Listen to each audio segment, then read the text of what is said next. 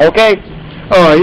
Our next section has to do with sewage, and so the first set of slides that you're going to look at might be sewage 1, but there aren't too many sections. There's a sewage 1, and then there's a TF for trickling filter 1, and then the next set is right out of the book, and actually the first few slides I look at are going to come out of the book, so you might get those oriented. The last set is the solid waste.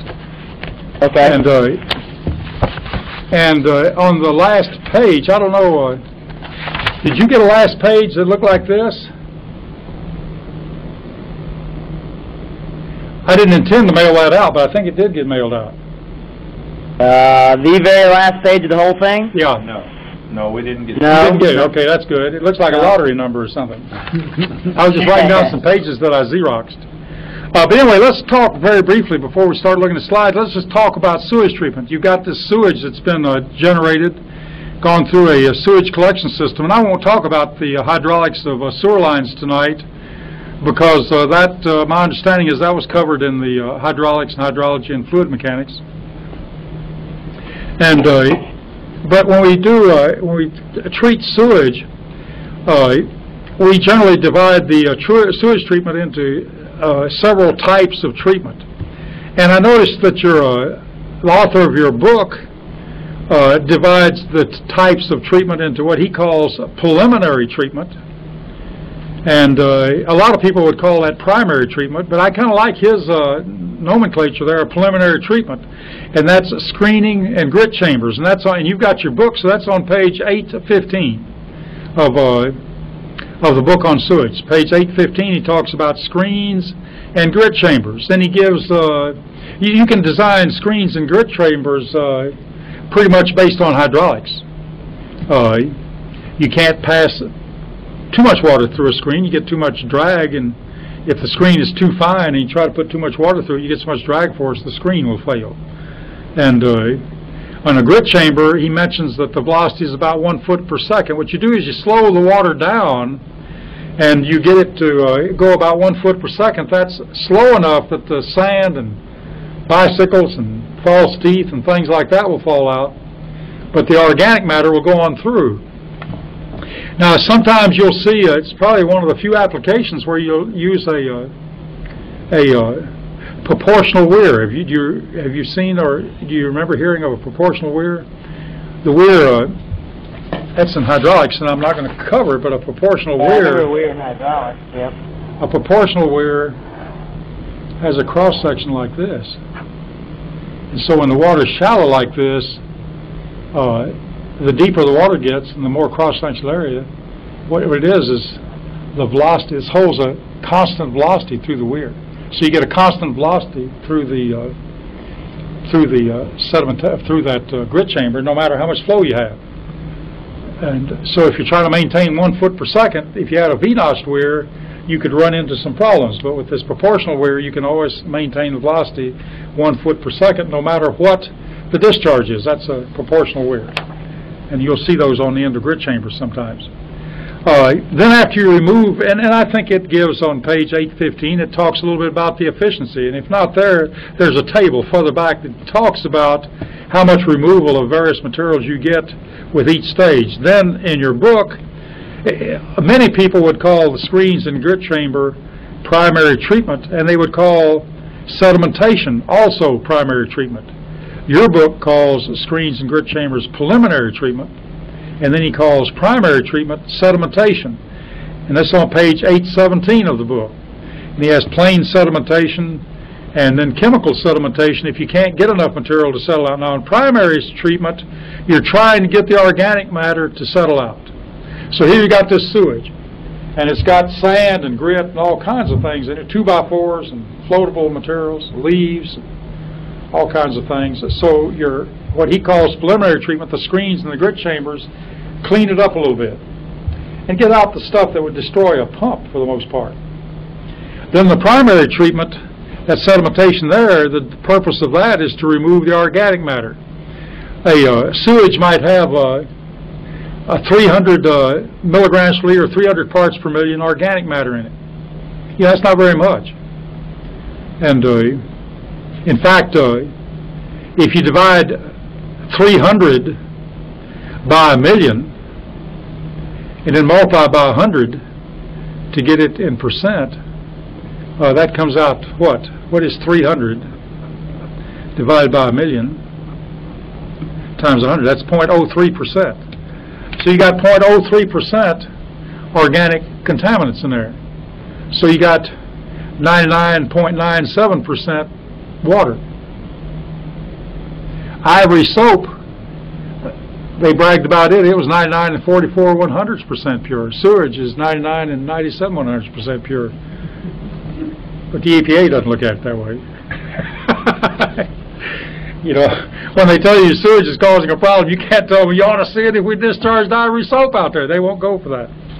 Okay, anyway, primary treatment would be sedimentation, but your purpose there is to settle out the organic matter. But it turns out that you can't remove the organic. It won't settle out in a reasonable length of time. And it probably wouldn't settle out even in an unreasonable length of time. You know, it just won't settle out. So then you go to secondary treatment. Normally secondary treatment is biological treatment. And the whole purpose for this is to get some organisms to eat that organic matter, to consume it as energy and building blocks, and to convert it to a solids that will settle out. So if you have a trickling filter or you have a activated sludge plant, you always follow it with a sedimentation basin, because when you put the sewage in through a trickling filter or through activated sludge, it comes out with just as many, nearly as many contaminants coming out as it had going in. But what you've done is you changed the solids to something that will settle out. You changed it from primarily undigested food waste from humans to waste from microorganisms, and this waste will settle out. So the last step in a biological treatment plant is another sedimentation pond, and we would normally call that the secondary sedimentation. And when you measure the efficiency of a biological treatment plant, you would measure it from the intake to the biological system to the output from the secondary clarifier or secondary sedimentation pond. And then on page 817 is trickling filter. Page 822 is activated sludge. Page 825 is the tertiary, or what I call tertiary, what most people call tertiary. Your author calls it advanced, and advanced is a good title. I really like his preliminary. I think I'm going to change what I call that. I like his concept of preliminary treatment. And then he has a little section on sludge disposal on page 826. And there's some problems on page 826 or immediately after that on sludge disposal that help you calculate the amount of sludge. And I could see that as being a problem that might occur on a solid waste, on an exam having to do with solid waste. Because what do you do with the sludge that you produce? What you do in a sewage treatment plant, you have this waste stream coming in with maybe 300 milligrams per liter organic waste in there, maybe less than that. And the rest is water, and what you do is you discharge the water with probably less than 20 milligrams per liter of anything in it, the total suspended solids or organic matter. And you have a sludge that comes out that may be 10 or 12% sludge, and you got to dispose of this sludge. You put most of the contaminants in the sludge. You haven't destroyed the contaminants. You just put it in the form of sludge. So then the sludge would go to either an aerobic or an anaerobic sludge digester. And when it's digested, what this means is that it will settle even more. And you've converted a lot of the energy to methane gas if it's anaerobic. And you've converted a lot of it to carbon dioxide if it's aerobic. You've also produced a lot of carbon dioxide in the anaerobic process. Then you end up with even less sludge that normally has to be disposed of by drying it and putting it in a landfill. So normally what happens to the sludge, what happens to the solids in sewage? It normally goes to a landfill or it goes to a land, it's applied to land as a soil amendment, or as a soil amendment. You can work up a application of sludge to land for beneficial uses. You can raise grass. You can put it around airports. Small in Texas, many states, counties and cities have airports, especially small towns. And they may have several hundred acres with one airstrip on it. So maybe 10% of the area is airstrip, and the rest of it's just land to get the clearance around the airstrip, so you don't have houses and trees growing around the airstrip. You need to keep it mowed. If you don't keep it mowed, weeds grow, and then bushes grow. So they have to keep it mowed. Well, most small towns have a tough time mowing 800 acres. They don't have the equipment or the money.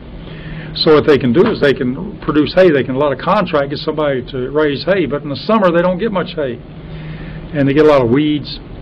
And you can take that sludge and get a permit to apply that sludge beneficially. We're talking about solid waste now instead of sewage, but and you put that sludge on wet. You can plow it in. They have injectors where you can put it in the ground, but you're putting water in the ground, and it's not only a soil amendment, but you're adding water. You're irrigating. You get more grass, and if that sludge has been treated properly, so you get what they call unrestricted use, then that means that farmers can use that hay for cattle feed, and they do it. And this is a viable process. So this is one way to recycle the solids in solid waste. And there's many projects in Texas of this type. And the reason you do it is for airport safety. It keeps the grass mowed. You don't have trees growing around the runway. You have good visibility for the pilots, and you get rid of your sludge. Okay, so let's look at the first handout is Sewage 1. And again, I'm not going to read this. It's mostly descriptive, and what they do is they give you a lot of numbers in there about the amount of BOD that you're going to add per day and all that. So we need to talk about BOD. And so I really misled you. I didn't want to go to Sewage 1. The next step was to go back to this chapter on wastewater, the one that's in your book. So you can turn to page 8.3. Just go back to the beginning. Go to page 8.3. It looks like this, and the first part is dissolved oxygen that we're going to talk about. You've got it there, and they say the difference between the saturated and the actual dissolved oxygen concentration is known as the oxygen deficit, and give equation 8.1, and I've written all over this thing, and I can hardly read it, but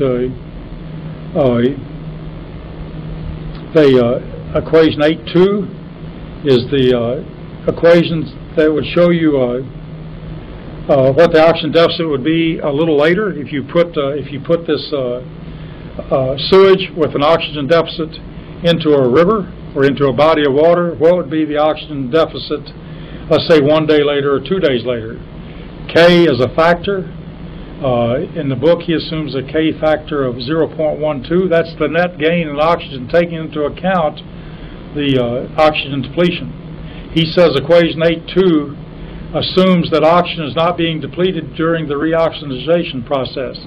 Well, I don't think that's exactly true. What he means is that the oxygen being depleted is less than the reoxygenation, and he's giving you the constant that would be for the difference. Yeah. Okay. So anyway, in the book they use 0.12, and so if you came up with, say, an oxygen deficit of 1 using 0.12 in 2 days, the oxygen deficit would be down to 58.58. It would have gone from 1 to 0.58. So the oxygen deficit remaining would be 58% of what it was at the beginning, 1 day sooner. Going on to the next page, he gave two equations, one log base 10, the other one log base E, and so he shows you how to convert from log base 10 to log base E. And then the biochemical oxygen demand, equation 8.5. Are you familiar with BOD? I don't remember it. Okay. We have to measure the strength of sewage.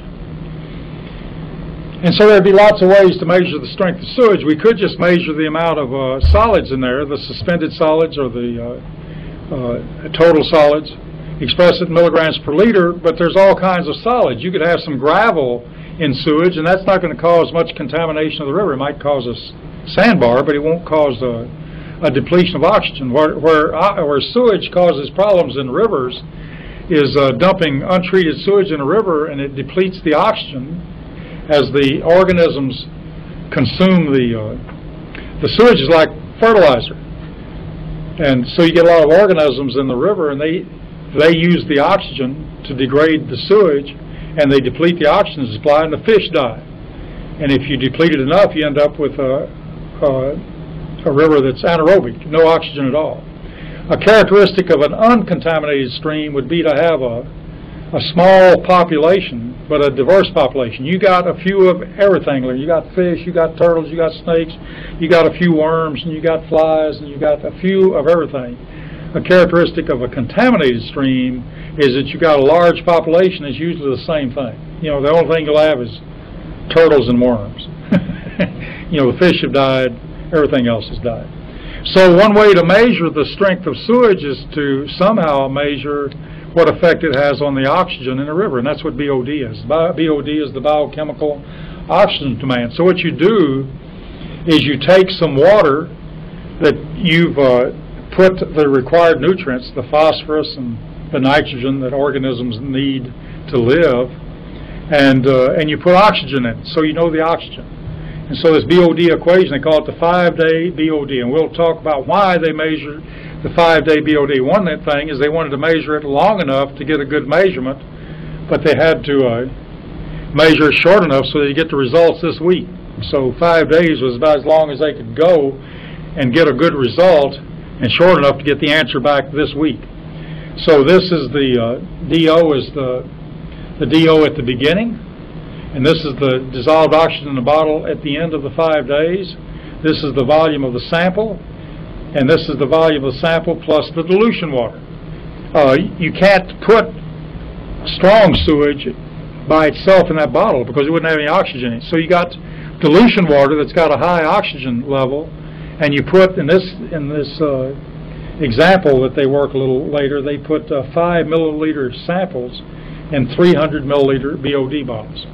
So the total volume would be 300 milliliters. It'd be 295 dilution water plus 5 milliliters of sample, and then the 5-day BOD is equal to that. You plug into that equation 8.5. And what this does is it tells you how much oxygen was consumed in milligrams per liter in that sewage. Now, if you look down at Figure 8.1 on page 8.4, as you get these organisms growing, there'll be another little group of organisms that will start breaking down the nitrogenous compounds, and they'll have their own little demand. But usually when we measure BOD, we want to know the carbonaceous demand. So if you measure much longer than 5 days, you start picking up this nitrogenous demand, and you don't know how much, you don't know whether you're measuring. Let's say that if you went 10 days, you wouldn't know whether you were measuring this or whether you were measuring that. And the uncertainty would do you in. You got to know which it is. So we usually measure 5 days. That's before the nitrogenous demand comes in.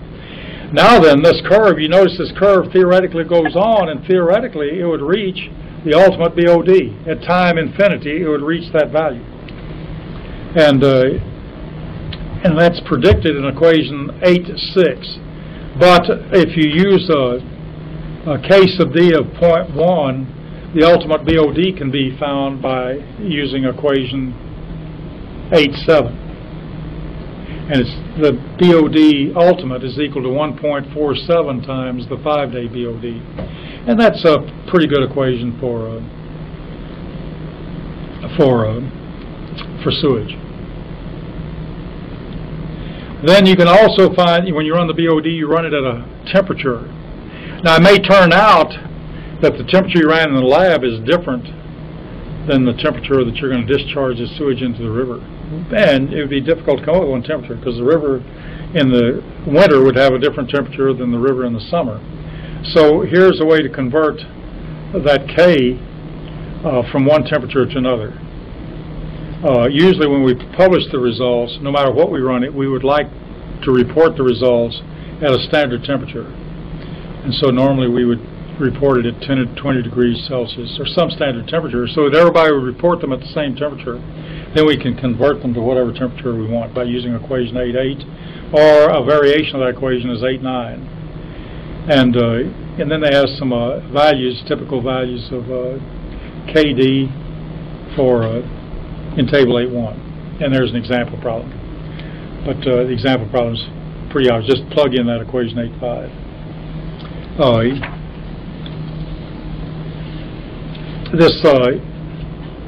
He has relative stability. Have you seen any of the labs, the Corps of Engineers labs that y'all have for water treatment plants? Have you had a chance to see any of those? No, never seen any of them. Okay. The relative stability was the predecessor to the BOD test, and he discusses it. But the relative stability test isn't used much anymore, except as a field expedient. But that means it could be used in a situation where you had in the field. You might run into it in an Army manual using relative stability. What they do there is they put a dye. They run it just like BOD, except they don't titrate. What they do is they put a dye in there. They measure the oxygen level that's in there, and they put a dye in there with the sewage, and they put different dilutions. So they might put 1 milliliter, 5 milliliters, 10 milliliters, 20 milliliters in this 300 milliliter bottle, and they put this indicator in there that's blue as long as there's oxygen in there. When it goes anaerobic, it turns white. And so you can see how many days it takes for the oxygen in that bottle to go to zero. That's a pretty nifty test. And so they call that the stabilization time or the decoloration time. But the problem with that is you don't really have a BOD, and it's difficult to change it. It's difficult to change it to another temperature, or it's difficult to change it to another time to come up with the ultimate BOD.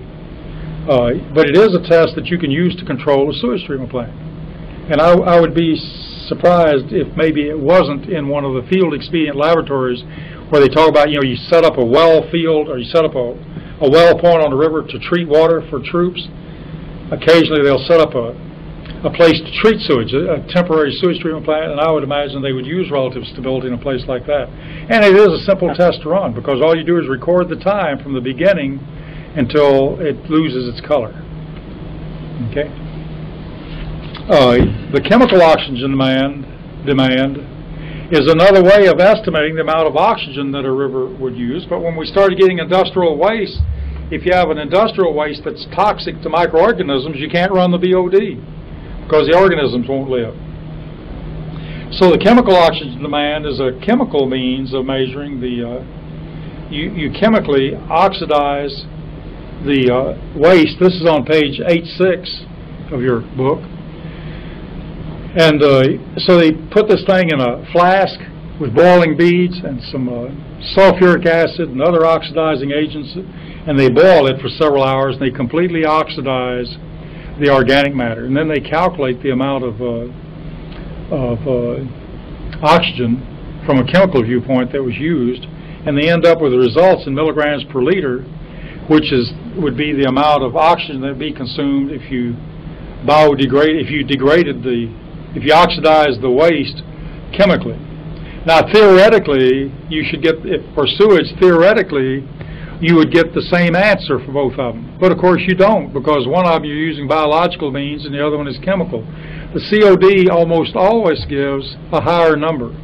And he mentions in the book here on page 8.6 that the BOD-COD ratio typically varies from about 0.4 to 0.8. And this is, he says it's a wide range, but it's normally fairly constant for a given sewage treatment plant. The advantage of the COD is you can get the result in 1 day. The BOD is going to take you 5 days. So if you can work up a calibration factor between COD and BOD for your plant Then if you're on COD, you can get the what the BOD is going to be 4 days earlier. And this is handy if you've got a sewage treatment plant that's where the discharge is going through some rapid changes, where you got a sudden increase in organic load or hydraulic load. The chlorine demand is on E. I think we've discussed that certainly to the extent that he discussed it. If you look, I mean, in the book on page 8.7 is that same curve that we talked about, the breakpoint chlorination on page 8.7, and he talks about grease and volatile acids. All of these are ways to measure the strength of sewage. Greases really give you trouble in anaerobic digesters, and greases give you trouble on sand filters, on anything. They clog them up. Whatever it is, clog up pipes, clog up the system. So sometimes we would want to try to remove the grease ahead of time if we can. We would normally do this by putting in a stiff ordinance, require everybody that generates grease, like restaurants, to put in grease traps and to clean them every once in a while. On page 8.7, they talk about suspended solids, and so if you look at that on page 8.7, we have the total solids. In this case, he said the total solids is 100%. You can divide the total solids into dissolved solids and suspended solids, and you can make that determination by use of a filter. So in this case, 33% of the solids, this is typical for sewage, 33% of the total solids are suspended. They would be caught on that filter, and 67% is dissolved. It turns out that a filter isn't perfect for separating dissolved solids from suspended solids. So of those dissolved solids, maybe 90% are true dissolved solids, and the others are real fine colloidal materials that you couldn't remove with a filter. The suspended solids are broken to 60-40% settleable and colloidal particles that will not settle. The settleable solids would settle, presumably, in your sedimentation tank. The colloidal solids wouldn't, and you'd have to go through and feed those to some organisms and convert those solids to something that's settleable, so they would settle out later. And then down below on that same page, he talks about, refractory pollutants. That's on the next page. The first word on page 8.8 is refractory pollutants, and these are pollutants. Refractory pollutants are solids which are difficult to remove by common processes. In this case, the term refractory is meant to mean stubborn rather than heat resistant. It's just stubborn. It talks about the disinfection, and we've talked about that. It talks about the typical composition of sewage, table 8.5 on page 8.8. And you notice the strong sewage is 1,200, weak is 350.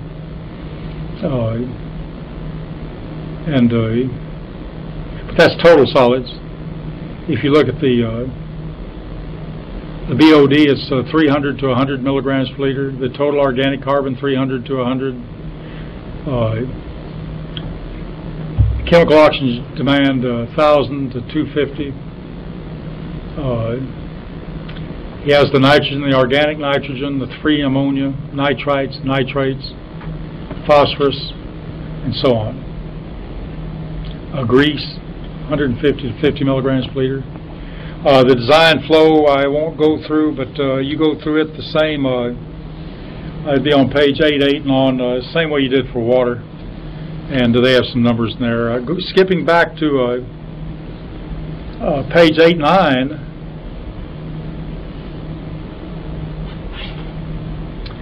They have some typical surface water standards. Table 8.6. And what they're saying here is that water that's used for domestic use, you'd normally want your minimum dissolved oxygen about 6 milligrams per liter. If you're going to have water contact recreation, you need at least 4 or 5 milligrams per liter.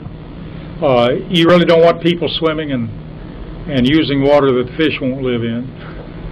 You don't necessarily have to have fish living in it, but I think you can see that if the water is such poor quality that fish won't live in it, you don't know whether you want to be swimming in it. They give no limit on the dissolved solids, but they do give some limits on coliform. Coliform organisms are the indicator organisms that grow in the human gut.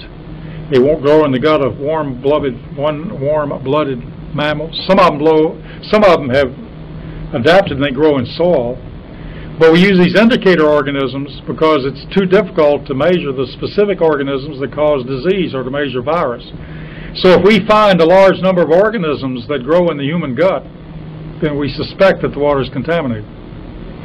And so if you're going to use water, you'd like to have maximum coliforms and none.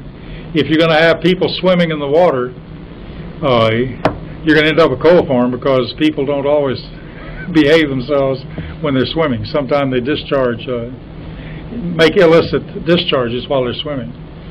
So you'll find that they try to control the coliforms to about 1,000 per 100 milliliters. That's pretty low. A bird having an accident in a swimming pool would probably, if you uniformly disperse that, would probably result in more than 1,000 coliforms per 100 milliliters. And so then they have fisheries and so on. So if you're going to try, when the EPA set up the regulations, what they did first was set water standards, quality standards in the rivers.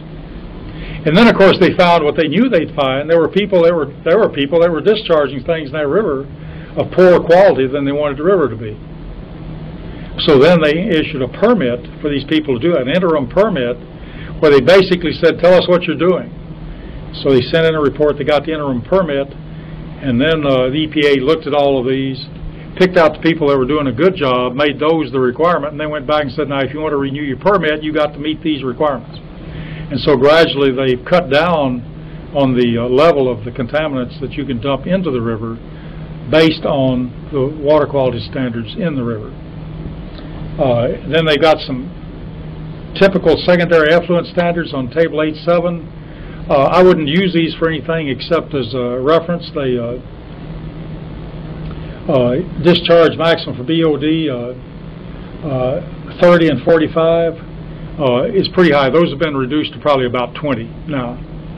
And suspended solids, they got 30 and 45. Those have probably been reduced to about 20 to 25. And the coliforms are probably about the same.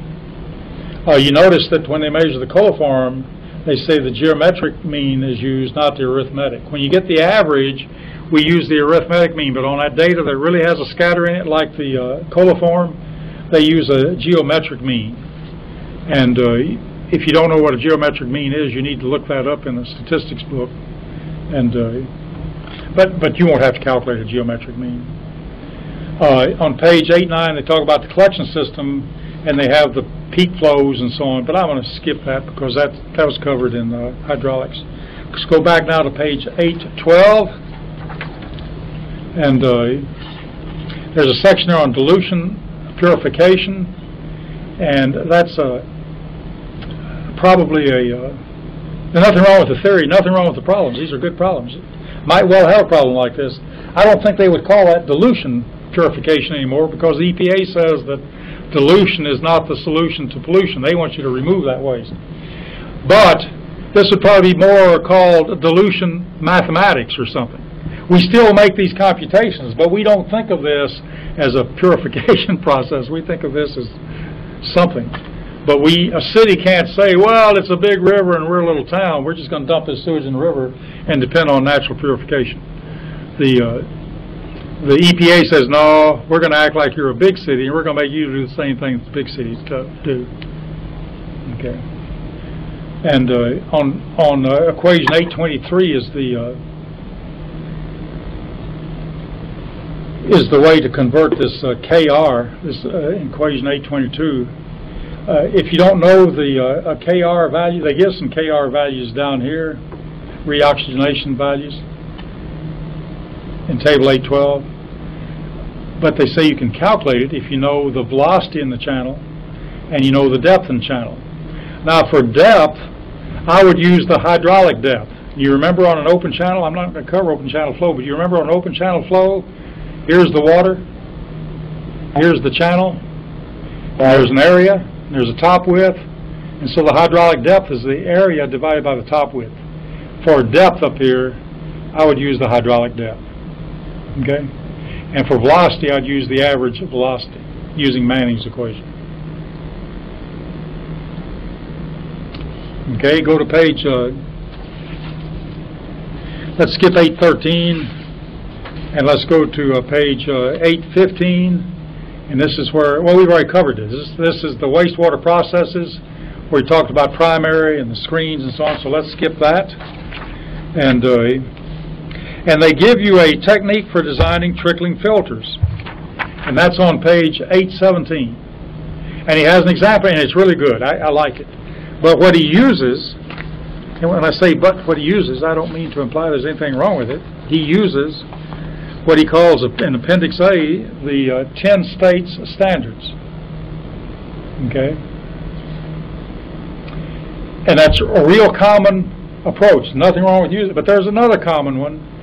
And so if you'll go to the handout marked sewage 1,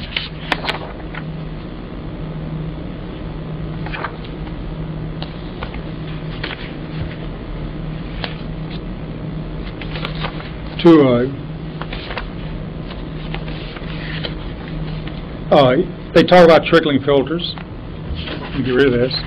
This is the one marked sewage 1. There's some descriptive material about trickling filters, which is the same as, pretty much the same that's in your book.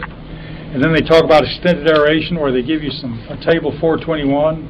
They give you a little more details than he does in the book about the loading on the aeration tanks. The food, this is the food to mass ratio. It's the pounds of 5-day BOD per day per pound of, this is the mixed liquor, volatile, suspended solids. What you do is you'd you'd get a sample of the mixed liquor. That's the sewage, raw sewage coming in with the recycled sewage that you're putting with it.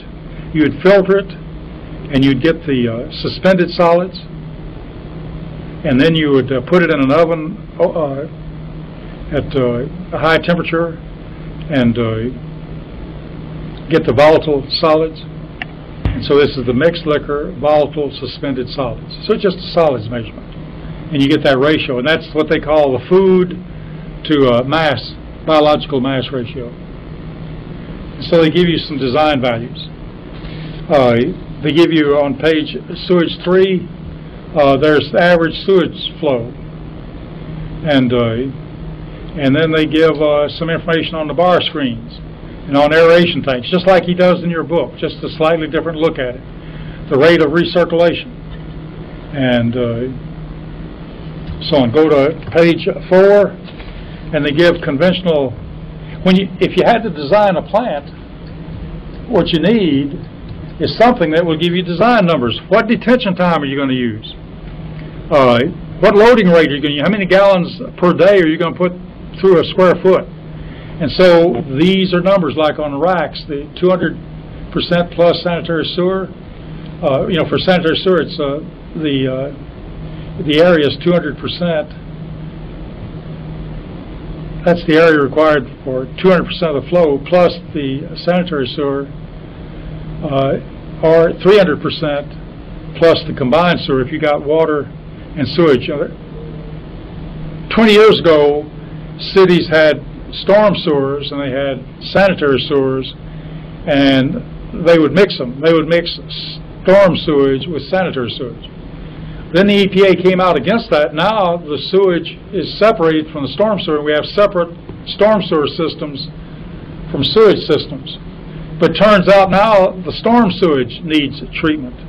So it's starting to go back to combining the systems so they can treat the storm sewage. And this table is probably a little bit out of date, but it's coming back in vogue because now we're starting to mix the systems again. And then they have screens, and they have grit chambers, and they have skimming tanks and commoners, which are grinders.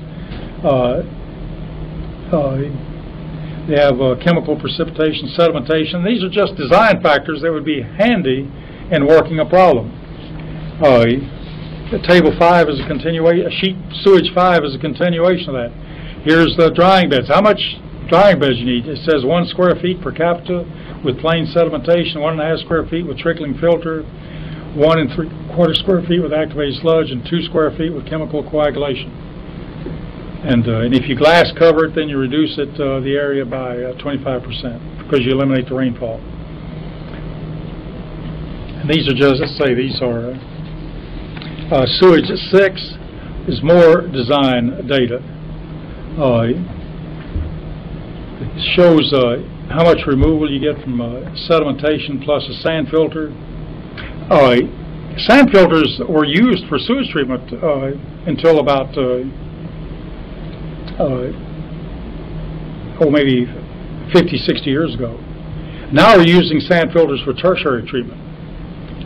Sand filters make a lot of sense for polishing sewage after you get it.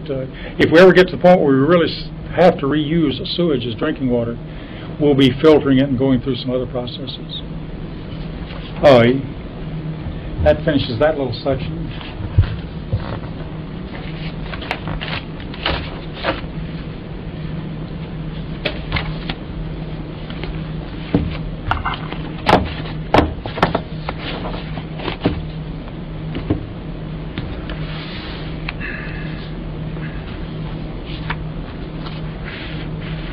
Going back to your book to page 26, they show some final clarifiers for table 815, which shows final clarifiers for activated sludge process. They show the design flow in million gallons per day and the minimum detention time in hours and the maximum overflow rate. The overflow rate, if a tank is going to handle 1,000 gallons per day, let's say, I'm just making up a number, 1,000 gallons per day, and it has an area of 2 square feet, then you're putting 500 gallons per day per square foot through there. That's the overflow rate. Even though there's nothing overflowing from that sedimentation tank. They just take the tank, no matter what the geometry is, they take the surface area and divide that into the flow rate, and that gives you the overflow rate. And it's an effective way to design a tank by giving you limits on the overflow rate. We normally design these things hydraulically, just based on the flow and based on past performance. On table 816 down below, he gives you some typical characteristics of domestic sewage sludge when it comes out of the plant. And this is the one that I suggest that you follow the example problems on 826, 827. On page 827, there's a whole step, example 8.8, of estimating the amount of sludge. And example 8.8 on page 827. And that might be a handy thing to do on a landfill design. But it's straightforward. Okay, now then, our time is about up for this sewage. They do go on page 837 and 838 in your textbook. They show you some typical layouts of the various types of sewage treatment plants. And on page 838, they show some tertiary treatment, the third stage. And then on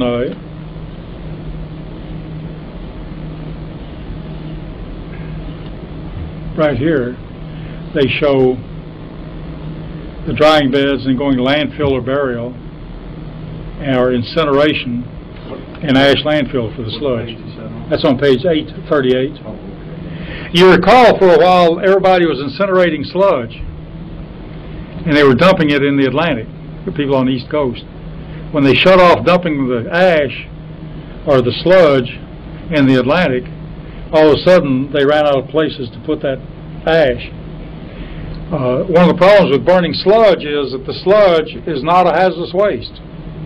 But when you burn it and you get this ash and you concentrate it in maybe into 10 or 15% of the weight that it was to start with, if there were any metals in there, if you burned a battery by accident and you run these tests, the material all of a sudden can become a hazardous waste. And if it's a hazardous waste, it's going to cost you more to dispose of that little bit of hazardous waste than it would have cost you to treat all the sewage and everything else. So incineration is not in vogue anymore like it was, because you can't get rid of the ash and you can't dump the sludge in the river. You've got to put it in a landfill. So you're finding a lot of sludge that's making its way to the arid states, where they're shipping the sludge by rail to West Texas or New Mexico or Arizona for disposal in a landfill. Which brings us then to the last topic. We're about on schedule, and that's solid waste. Just while you're looking for your notes, go ahead. Mm-hmm. How in the world can they actually treat the stormwater? I mean, it comes in such a volume. Yeah, it is a problem. That's about the only chance would be to mix it with sewage. Yeah. I mean, it looks like it would just overflow the plant. Well, of course, what you can do, I guess what the intent is on treating stormwater, the intent is to keep the surface clean, so you don't get it contaminated. So, if you have a construction site that's greater than 5 acres, you got to get a permit from the EPA to control sediment. And all you're doing to get that permit is you're acknowledging that you understand there are regulations. You don't send them the plan, you just send them a notification that you got a construction site more than 5 acres, and hey, I know there's regulations. Then if they catch you in violation, they can fine you about $25,000 a day per violation. And you've already admitted up front that you've read the regulations. And they probably don't even read it. They just send you that we've received your notification. And then when you finish, you send them a notice that you're finished. And if you finish before they ever see you, then you'll never see them. But the intent of that is to keep the sediment from getting in the river. And what you're saying is that you won't, if you got a construction site where you got bulldozers and you got scrapers and you got fuel and you got oil filters and changing oil, you're saying that none of this oil will be in the water. A sheen is a violation. So if an inspector happens to go out there and sees a sheen, then you violated the Clean Water Act. So that means that they're going to put dikes around the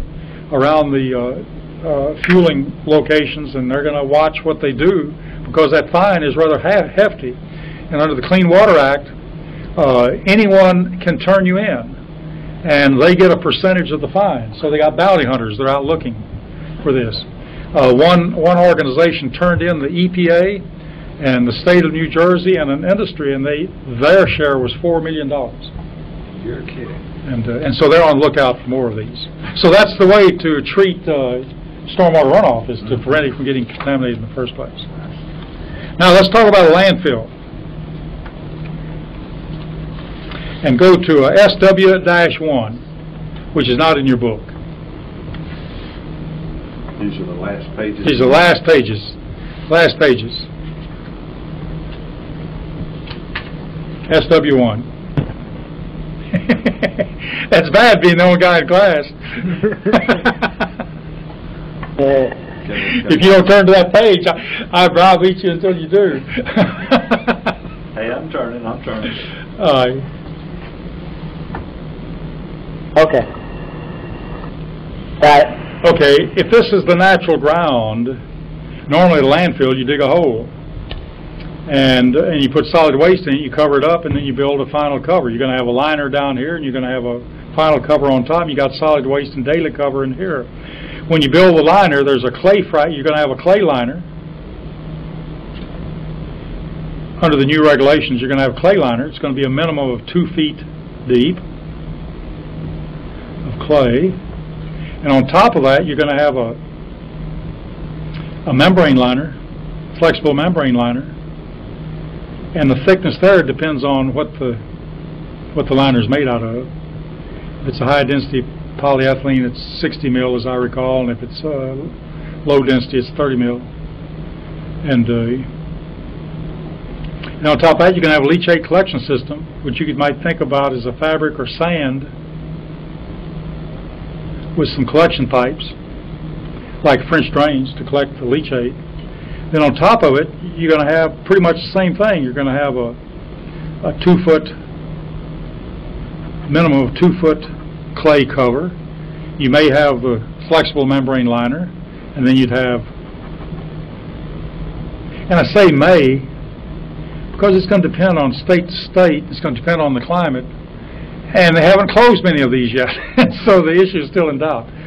But more than likely, it will turn out that you'll have a membrane liner on top, be forced to, not because of regulations so much, just in order to do what you say you're going to do.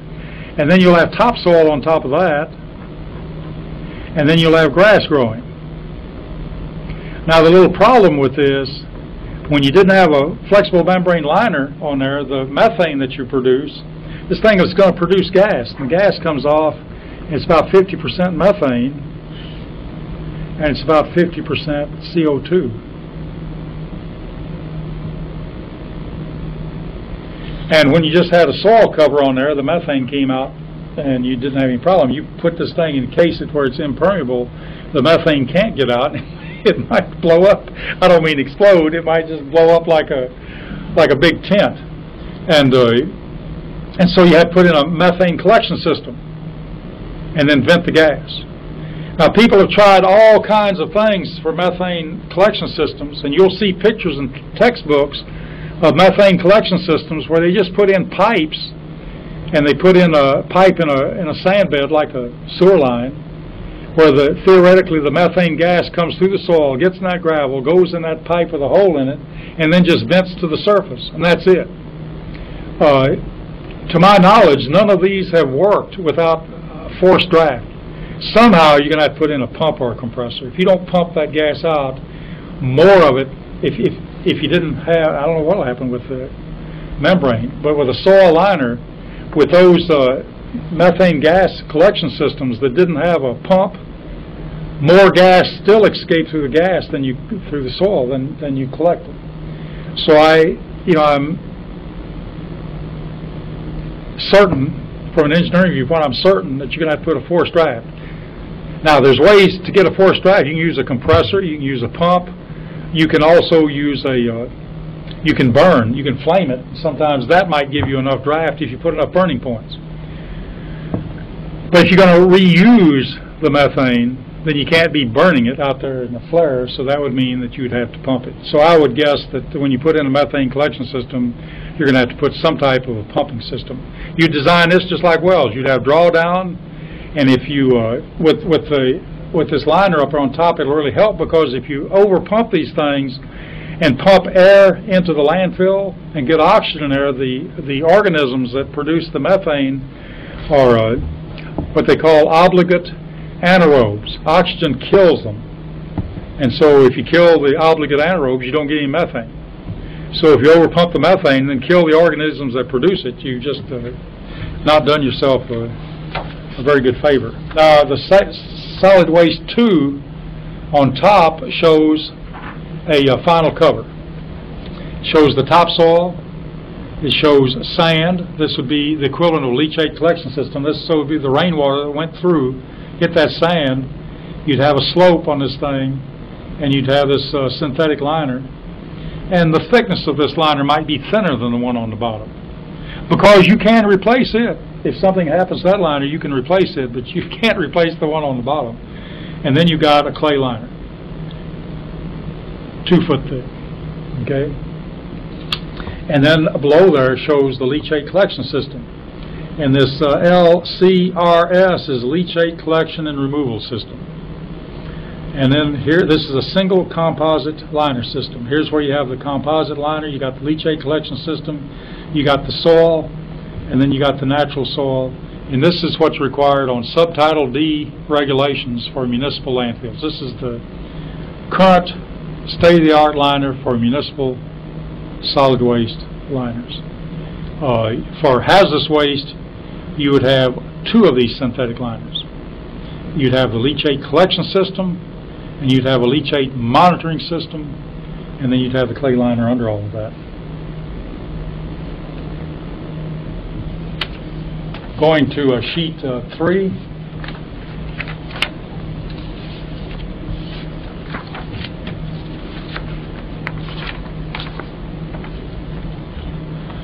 There's a nice little write-up there on methane recovery. You can read that, but they point out, they give the energy content. Methane gas, the way it comes out with water and carbon dioxide in it, has about 500 BTUs per cubic foot compared to 1,000 BTU for commercial gas. It has a specific gravity of less than 1, which is kind of nice in that landfill, when it escaped the soil, since it was light in air, it just went right on up, and it didn't. There have been surprisingly few methane problems in the state of Texas. Now in California, they've blown up houses and people because they built houses right up adjacent to landfills in a dry climate, like in Los Angeles, and they built these landfills in natural canyons that were 200 and 300 feet deep, and then built houses on the flanks, and they had these porous materials, and so they got methane gas coming up and going into the basements, and they've blown up houses. But in Texas, we haven't had that problem because most landfills are in clay. It's wet. That stops the flow of methane. The methane comes out through the top and disperses. We have had several serious accidents caused by methane gas from landfills. In one case, they built a building on top of landfill unknowingly and blew up the building. And in another case, both of them, oddly enough, were service stations in two different towns. The town forgot the landfill was there, and they put a sewer line through the landfill with the sand bed under the pipe and ran it to the service station and blew up the service station. In one case, they killed the man at the service station. In the other case, they severely injured him. And it was a case of the city itself forgot the landfill was there and basically piped methane gas to the service station. That's incredible. Yeah. And so as a result of that, in the regulations now, the EPA requires that that you when you close a landfill, that you have you file an affidavit to the public that becomes a permanent part of the record of that land. So if you sell that land, anytime there's an affidavit to the public saying that was a landfill or any kind of a waste disposal site, sewage treatment plant, whatever. Then he points out that if you remove the water and you remove the carbon dioxide, that you can get a BTU content up to 900 or 1,000, about what commercial gas is. But it costs you something to do that. And going on to sheet 4, he says it must be kept in mind that methane in the presence of air is explosive at concentrations between 5 and 15%. Below 5 it won't explode, and over 15 it won't explode. But 5 to 15 it gets exciting. And so we're required to monitor for methane gas at a landfill. We can't let it go outside the property at between 5 and 15%. We've got to, we normally monitor for 25%. We don't have any problems as long as we find it on the site at about 25% of the lower explosive in it. You'll find that the limit is based on the lower explosive in it. They don't, EPA, naturally, and I don't blame them, would not consider it safe if you got the methane content of higher than 15%, because it could get diluted and explode at that point. Now then, methane gas going through a grass cover sometimes kills the grass. You'll notice the grass will die sometimes on landfills where you have a lot of methane gas coming out. But the methane gas isn't toxic to the grass. What kills the grass is as the methane goes through the soil, it sparges out the oxygen. And the oxygen is replaced by methane. And the plant can't live without oxygen. But the methane itself really isn't toxic. And he points out that gas monitoring and control must be included in planning, design, operation, sanitary landfill. And you've got to actually, in a permit application now, you've got to actually have a section on how you're going to collect the methane and what you're going to do with the methane. And then you got to prevent lateral migration of methane to buildings, tunnels, manholes, sewers, and other things. And you can't, you can reuse, you can build things on top of an old landfill, but there's a couple of things you can't do. You can't destroy the monitoring wells, you can't destroy the cover, and you've got to let the regulatory agency know, and you've got to design the building so that you can't get methane gas in it. What you can do is build a building where you don't have anything on the first floor, where you only have the second and third and fourth floor, and you have the first floor open for parking and so on, so you don't get methane gas, and where you got good circulation of air. But the regulatory agency would want to review your plans. On table 5.1 is the approximate composition of residential waste in 1977 and 1989, based on a study published in the EPA journal. And you notice there's food waste, paper. You notice the paper has gone up, food waste has gone down. The amount of waste has gone up. I imagine the amount of food that we throw away is about the same, maybe even more than we throw away. We're throwing away a lot more of everything else, so the food waste has gone down. So what does that chart do for you? Well, you need it to work some problems that they give you sometime. You know, right now recycling was interesting, so they give you hypothetical waste streams and say how much paper can you recycle. Okay. So, you know, or how much. You know, we used to recycle. Back when we were poor, we used to recycle. Well, I lived in Denver in the late 50s, and in the late 50s we couldn't put food waste in a garbage can. We had to put food waste in a paper sack and put it on top of the garbage can, and the city used it to raise hogs that they used to feed guys in jail. And you couldn't let it freeze. In the winter, you had to put it out just before the garbage truck came. If you let it freeze, the guy would open it up and look at it. If it was frozen, he'd dump it in your yard. He wouldn't take it because the frozen food caused ulcers in the pig. But then people got out of the habit. You know, they got out of the habit of recycling. But people used to recycle all the time. People used to use that food waste for animals and so on. I think a lot of this food waste also goes down the garbage disposal now? Yeah, except cities have started moving against that because it's been so hard on the sewage treatment plants.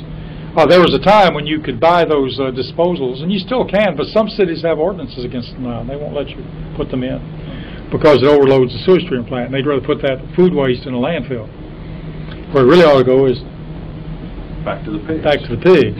And then put the pig waste in the landfill, maybe. Although there's been some research done in El Paso, they took pig waste and they were making dog food out of it. So don't eat dog food. Now then, on page 5 shows the projection of average composition of solid waste by year from 1970 through the year 2000.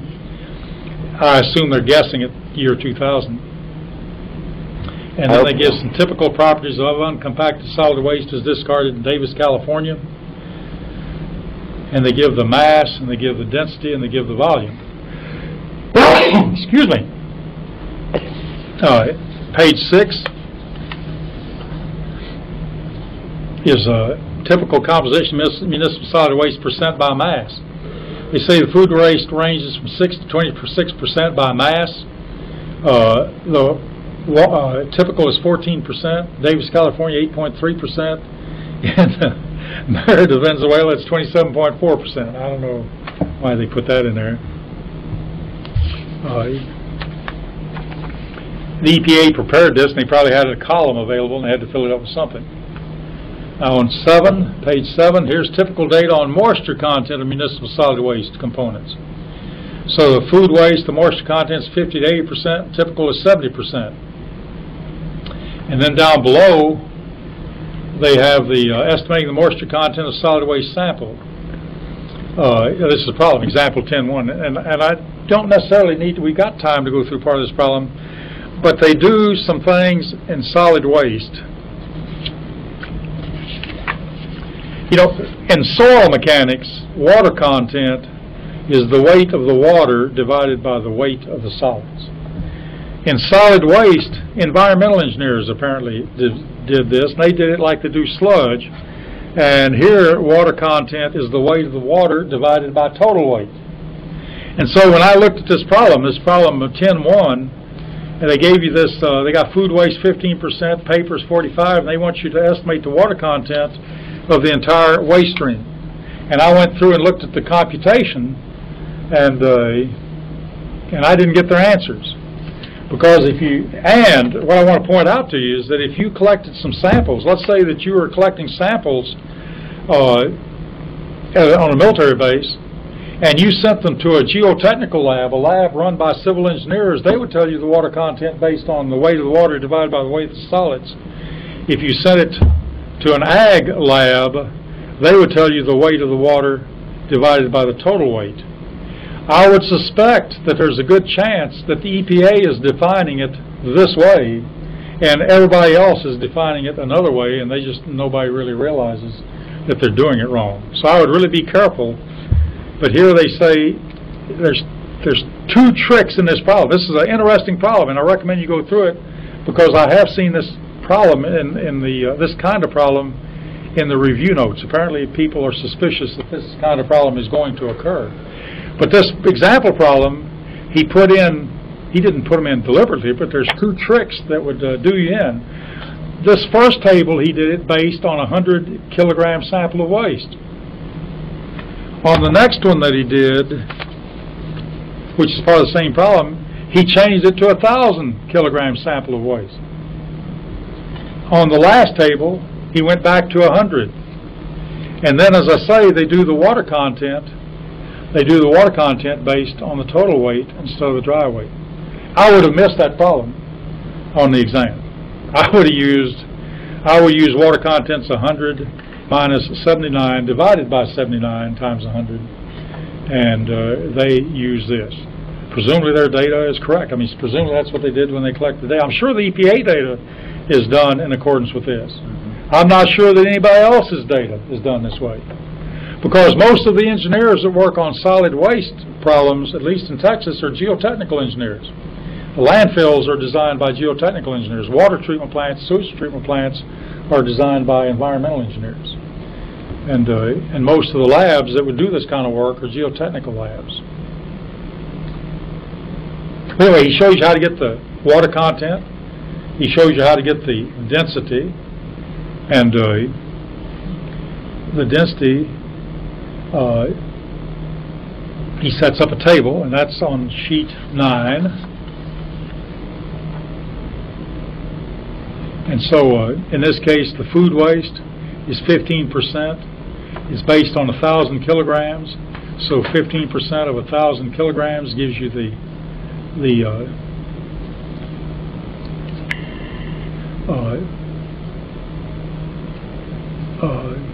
volume, which would be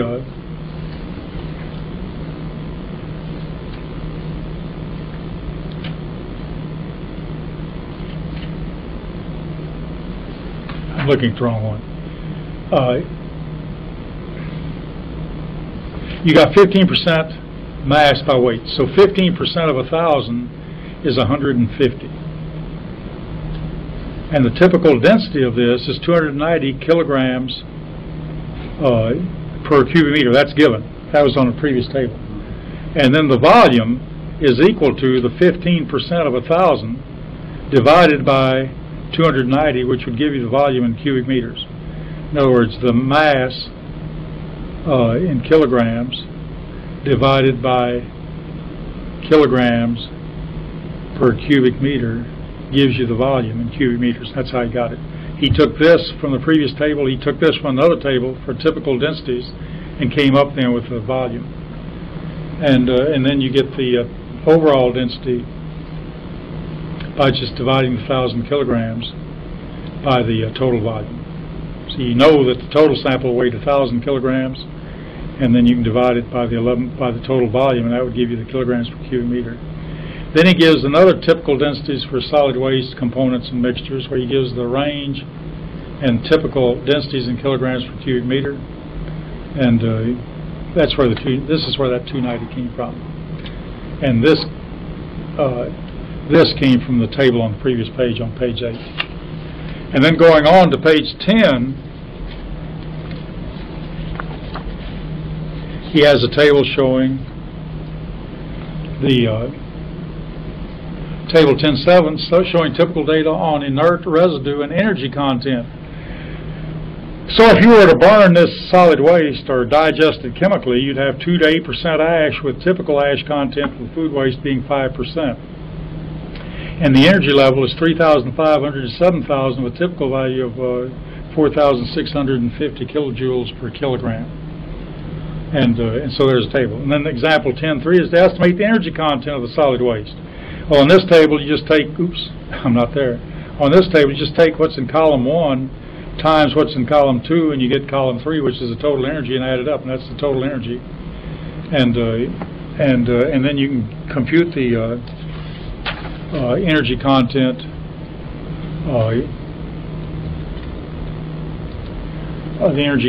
on a weight basis, which would be 14,740 kilojoules per kilogram, or you can determine the energy content on a dry basis by taking the water content that turned out to be 21%, and so then you can calculate the amount of water there. So you had 100 kilograms of weight, but 21 kilograms of that was water. Deduct that, and now you end up with 18,658 kilojoules per kilogram on a dry basis. And then you can do it on an ash-free basis by removing the ash. Just talk about what can be burned. And you'd end up with 19,919 kilograms. And that concludes everything that I planned on covering. How do you like that? That's a little better. That's a little bit. Now, do you have any questions? I got example 10.1. Okay. I don't see how they get the dry mass in kilograms. Okay, let's go back to that. 10.1. SW8. Oh, it is SW8? I must have skipped it then. Yeah, you skipped over to SW9. I understood that one. That was no problem. Okay. This one, this table here, is that the one? Is that the table you're mystified by? Yes. Okay. All right. On this one, this first column, he says it's 15%. And so yeah, those are given. Yeah. Well, okay, it's 15%. That was given.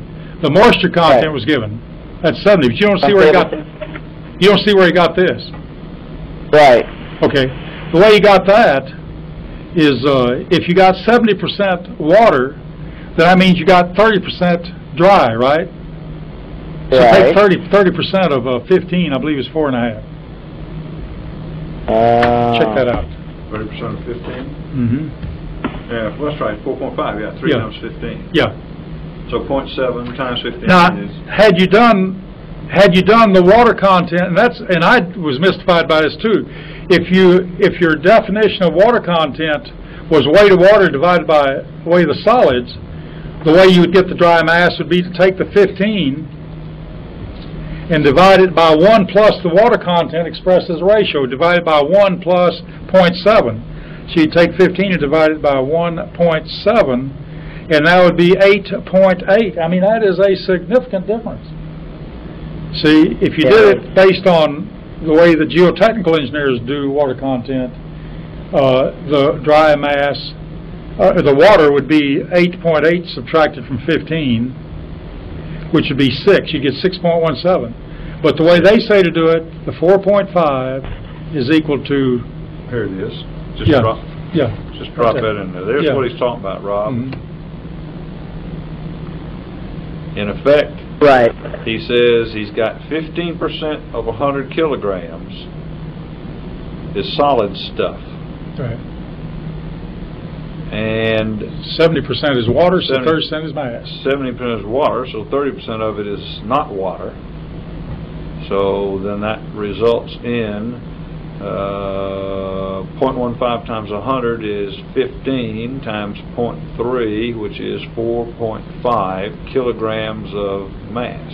Mm-hmm. So I see where it comes from too. I didn't get that the first time either. Yeah. Well, because most engineers would have done it the other way. Well, it's not that so much. It's just we got 15%, we got 70%, we don't have any hundreds in here, but the 100 is kind of hidden down on the bottom of the table. Right. 100 kilograms. Right. Yeah. Exactly. And this came out of I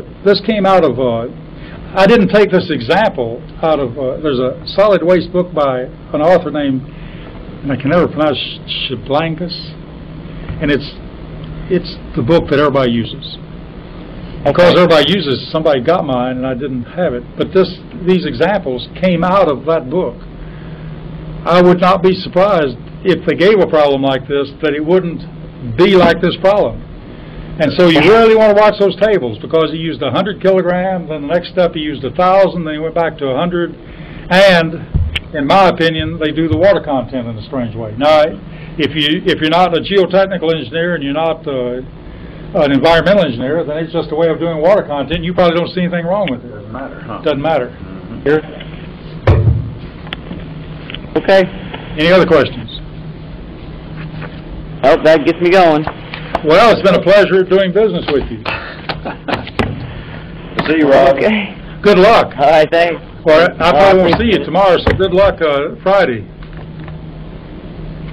Okay, thank you. You going to let us know, how long will it take for you to get the results? It's a pretty long time. Supposed to be 3 to 4 months. Yeah. Well, I guess you'll let us know. They say 3 months. I guess you'll let us know. Around July or so. Mm-hmm. I'll send you an email. All right. Good. Sounds great. I got It'd be good to hear from you as a registered engineer. Okay, good. Good. All right. Well, you'd be on top of the world, a captain and a registered engineer. What couldn't get better than that? Oh, I don't know. Sure, he could be airborne. Oh, give me a break. I am airborne. What do you mean? You are, all right. Is that right? That's right. I'm not. I mean, I was. I used to be in 80. I used to be in 80. I used to be in 82nd Airborne Division. Me too. Look here. Zoom in. Now we got to have a zoom in. Zoom in. Find it. He's trying. He's trying. It won't fit. Yeah, Well, I'll walk over there. We played that game.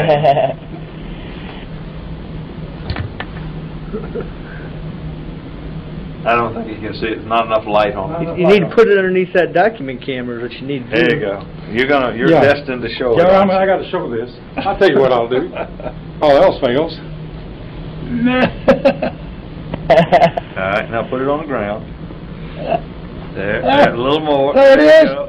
Sit. Hey! I was in the 82nd. 1948. You got the senior wings there, huh? Yeah. I got my senior wings before I left, too. Mm-hmm. When did you go to jump school? Oh, 89. I went through in 48. It's a little bit different, I think. Yeah, it was 7 weeks, and we got 2 pair of wings. We got glider wings and the parachute wings. Oh, is that right? We were glider qualified as well as, I mean, not flying them, just riding in them. Loading cargo. You were in the 325 then? No, they just everybody went through jump school, went through both sets of training. And so what did they Oh, I see. What did they do? Were you stationed at Fort Bragg, though, in the 82nd Airborne Division? I was stationed at Fort Bragg from January of, well, not January, about May of 48 until Thanksgiving of 1950 when I went to Korea. Which unit was that, though? I was in the 505th Airborne Regimental Airborne Infantry Regiment. Right, 505th. And then I was in Fox Company. And then I was in the Pathfinder, 82nd Pathfinder Platoon. Oh, wow. Which, they didn't have battalions back then? It wasn't a whole regiment? Yeah, it was a whole regiment. We had battalion? I was in the 1st Battalion. Wait a minute. Fox Company was 2nd Battalion. I was in the 2nd Battalion. They don't have Fox companies anymore. Yeah, I supported 1st Battalion. I was in the 2nd Battalion, and at that time the 3rd Battalion was the all black. They were the only black. They had been in the only airborne Army regiment that won a presidential unit citation without going overseas. They fought forest fires in World War II, and they won. They won a presidential unit citation for fighting fires, and they broke them up and made them the 3rd Battalion of the 505. And then when they integrated, they just, they were everywhere. But they had a black airborne regiment. And so you're telling me you really got those wings for being certified by sitting in a seat and strapping down in a glider and letting somebody else fly it around? What kind of no, we had to load. No, we had to load the glider. We had to load the glider. Tie things in and calculate. So was it? Were they still the Panther Brigade back then? What's that? They still called. Were you the Panther Brigade back then? No, they wasn't Panther Brigade. It was we wore a regimental crest that had a black panther on it. Yeah, that's what they see right now. They H- is the slogan. Yeah, right. It still is for the 505th. Yeah. And they call themselves the Panther Brigade. We were the 505th Airborne Infantry Regiment. Right. See, now they also got the 504th Parachute Infantry Regiment. They had the 504. When I was there, they had the 504, 505, and the 325. Same thing. Same thing. 504 is Devils in Baggy Pants, and the 325 is they're the Glider Regiment. Their slogan's "Let's go." Yeah.